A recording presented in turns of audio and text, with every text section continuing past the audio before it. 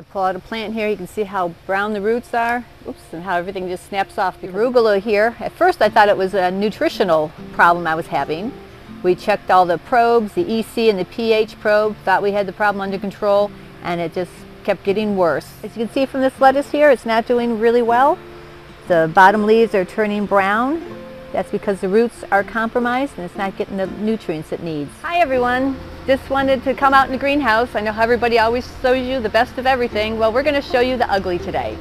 We've been running our greenhouse for 6.5 years really hard. And I could keep it limping along here, but things aren't growing like they should. And I don't want to put a bunch of chemicals in it. So we are going to do a deep clean.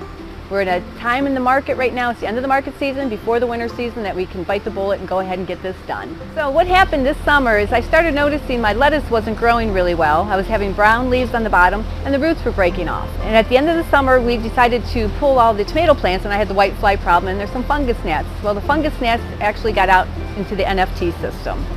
So upon further inspection of the growing medium, I took it under the microscope and I saw fungus gnat larvae. Didn't know anything about them, so I read up about it.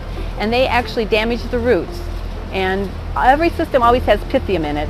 And with the root damage from the gnat larvae, it really damaged my lettuce. And that's why we decided to do this deep clean, because it took over my system. First thing we're going to do is get all the debris out of the nutrient channels, pull everything out of there, get all the roots out of the bottom. And then we're going to clean and sanitize the nutrient tank and the whole system. So I'm going to get a lot of help with this project. Devon's going to come out and help me, of course.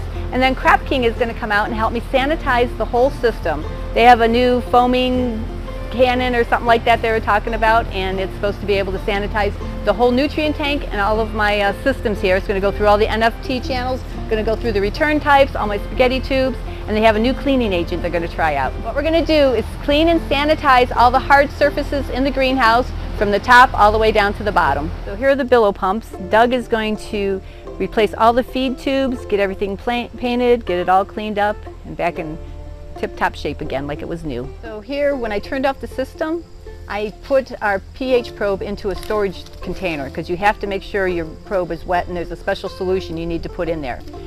Otherwise your probe will not work again. So we brought some white ground cover about a year ago. Didn't have a chance to get installed, so now's the perfect time to get that done.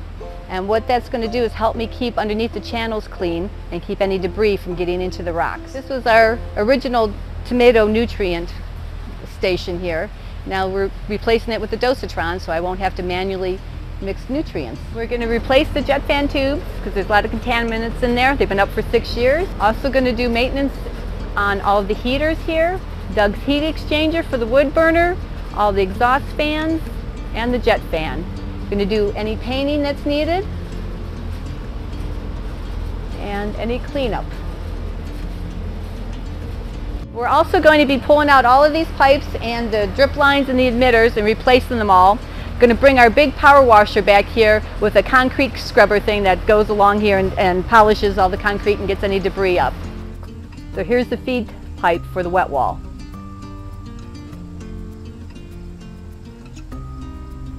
As you can see by all the algae and calcium buildup, we need to do some cleaning and some painting back here. So we're going to replace all the wet wall pads here, because you can see they're pretty nasty, and we're going to replace the jet fan tube.